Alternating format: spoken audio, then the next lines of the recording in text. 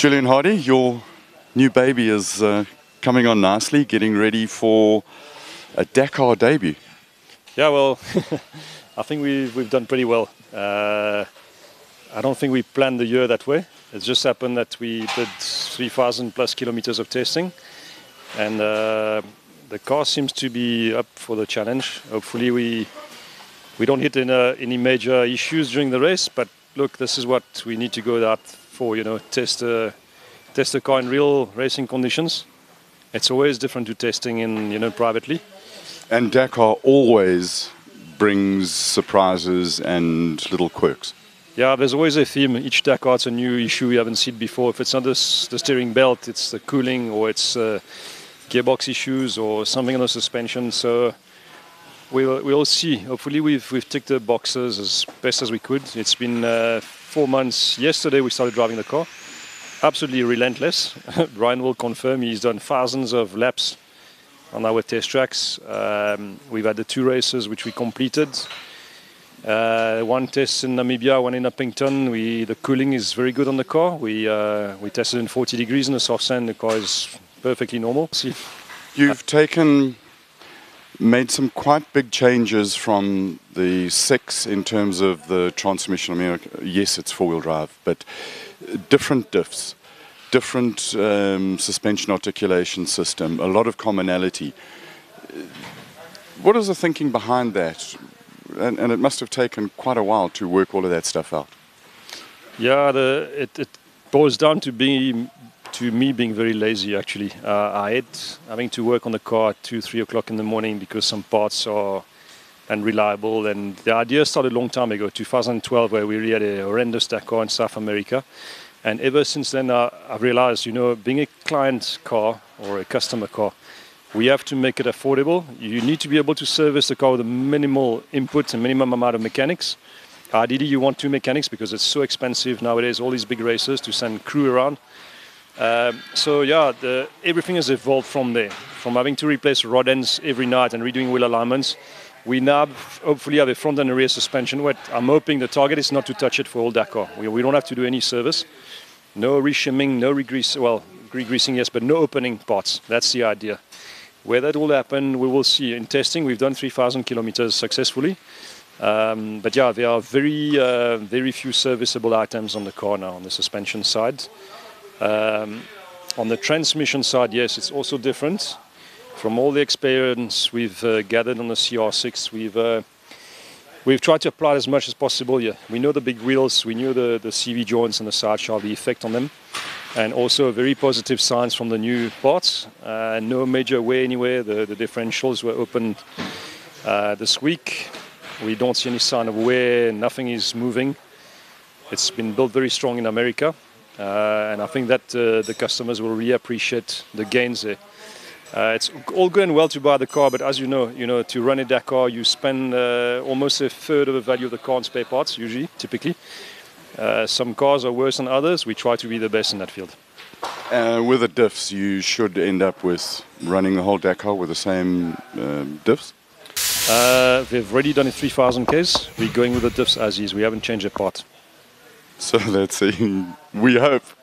We hope. We have 2 spare diffs, but look, it's a very different Dakar for Brian, and we're all on the same page that this is development race for us. We need to put the mileage. We need to extend the logical mileage. People say, halfway in Dakar, replace everything. Who foots the bill every time? I want this car to almost do a full Dakar without replacing parts. And so far, 3,000 Ks of testing, we haven't really replaced parts on the car. So beside your normal consumables like your brake discs and your pads, but even that in Dakar is not a high-wear item. If it's cooled properly, you should get the mileage. It will be very interesting to see. We have a decently quick guy here, and then you got Brian on the other side. It will give us a good indication of the wear on the parts as well. And yes, it's a bit of a gamble, but it's also a budget thing for us. We've been stretched for 2 years now with development. We don't have unlimited budget. We don't have, the kind of money that Toyota would spend in development. We don't have that. We do what we can, and Brian understands the risk. If we, like I said before, if we end up a stage or 2 not finishing because a part reaches its limit, so be it. But there's no other way to fast-track development. That part of going to the race and showcasing the car's capabilities, is vital to keep the order book full. You've got a full order book now, 10 cars next year. That's kind of a big thing. We let the cat out of the bag. I've been counting things all the way through the workshop. Yeah, it's looking very good. We almost sold out for next year.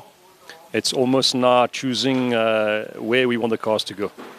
Typically, we could have sold more cars into China. I've been slowing things down because I want a strong European presence. As you know, we've won a big race in Brazil this year. So South American continent is looking good as well. I want to try to spread the cars for maximum exposure in different markets. It's important. If something happens in China, again, you can't have all your eggs in one basket. But yeah, it's been quite a ride because already now we have the 5th chassis almost completed. We're 4 months into the project, so it's quite something. What are you most proud of on this car? The thing that gives you the deepest, lovely feeling in your insides? The fact that we went to the first test and we ran out of petrol, that was not part of the plan. No, incredible. We used in old days to tow the cars back with a rope from the test track, especially new cars. And now we went there and we ran until we ran out of fuel and we had to drive back to the workshop. That was day one. And probably the trait I like most about the car, and Brian will confirm, is the stability. The thing is incredible. The way it goes around corners, this guy comes from a Toyota. He was just blown away. He couldn't understand how we could go so fast around corners. So hopefully the base is very strong. There's still work to do suspension-wise. I don't think where we should be. But again, it's all new to us. 10 years since we last built a four-wheel drive, and they were very different with small wheels and limited travel.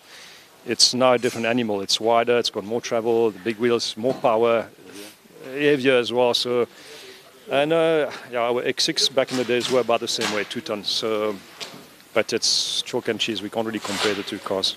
You talk about you're not really where you want to be. The thing with racing cars is when you think you are where you want it to be, there's another goal, and it never stops. That continual development and evolving, it carries on. Yeah, it's like the Russian dolls. You keep opening one, there's another one behind. It's true. It's only what we know today, But in terms of comfort, I think we can still improve. It looks very similar to suspension, but the dynamic is very different. The kinematic is different from the CR6. So we literally had to throw everything we had settings-wise out of the window and start again. But it's very interesting because in terms of control and speed and all that, I think it's there. But again, maybe we're losing a lot of time. We don't know about it. We don't have a reference yet. Our only reference is a two-wheel drive car, which is a very different animal. Yeah, and then, it was, again, it's only 4 months. We had other priorities than the suspension in a way. We tried to do everything together, but we had to focus more on other things like the engine and the response of the engine. And given the time we had and the resources in the workshop, we did what we can with the shocks. It's been three big changes on the front and the rear shocks, and we're now getting into the window.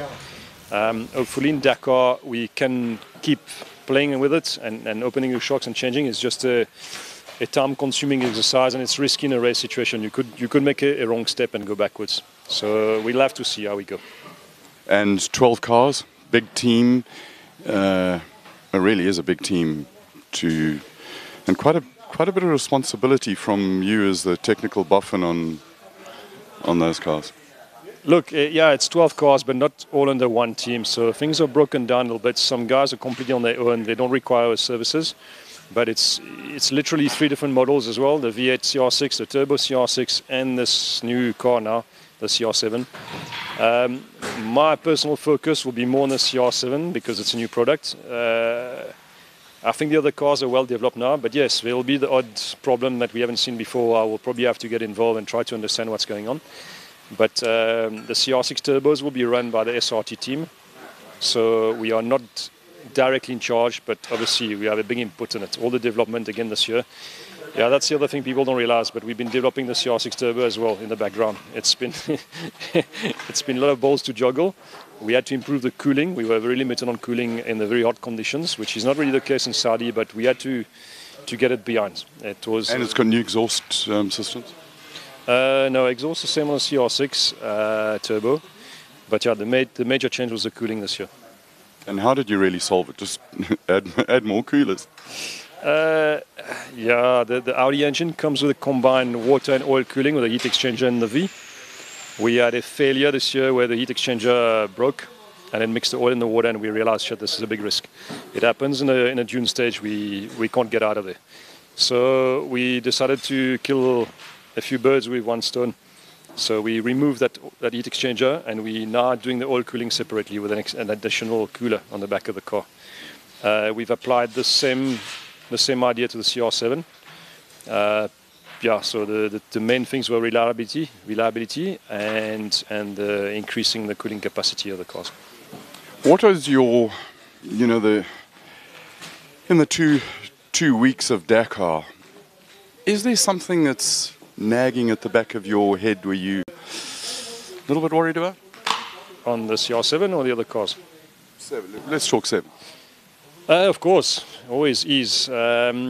Some parts were a little bit out of tolerance, but we didn't have time to make new ones. I won't mention exactly what it is, but it should be okay. We'll have to just keep an eye on it. I know it's the case in every team where some parts are a bit dodgy.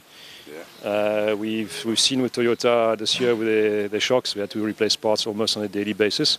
It shouldn't be the case for us. We've put some measures in place, but yeah, that's the one thing I'm a little bit nervous about. Yeah, not much else really. The car is working. And the separation of the axes on the suspension, where you moved away from the ball joint and you've got roller bearings, you happy with that? I think it's more reliable. The ball joint inherently has its risks. You can have the clip coming off. You can start having big play if the guys don't service it. It's got a rubber boot. It's got a rubber boot that can get damaged or torn. We've had it a few times. Yeah, and also when the guys service them, they can make a mistake. It's quite easy to get it wrong. I've caught it up a few times in Dakar just before the car went out. Hey guys, this is not right. That will cause immediate failure. No, look, it's well. Let's put it that way. The bearing system we use is a well-known quantity, just applied to different principle. But it's all based on a CR6 rear suspension. So we knew the forces. We got a bit bigger again now. So yeah, it's been pretty solid so far. You're a little bit nervous about this race? You're always going to be nervous because of, it's so easy to let something slip.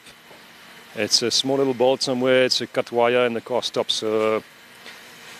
Yeah, some people don't take it personally. I do, unfortunately. We're quite hard on ourselves in that game. It's you want to see the car reach the finish line every day. That's the first goal, But we've seen everywhere, even the top teams like Audi, they have their own problems and the car stops sometimes. It's not only us. So I think people will appreciate it's a new product. They have to put into context, and we also have to accept the fact that, we've tried our very best. Nobody develops a car in 4 months and puts it on the start line of a Dakar. I think we've achieved a little bit here. I think you've achieved more than just a little bit, Julien. Well done to you and the whole team. And everything of the best for Dakar and the future of this thing, CR7 T1 Ultimate. I think it's damn fine. Thank you, Colin. Good luck. Cheers.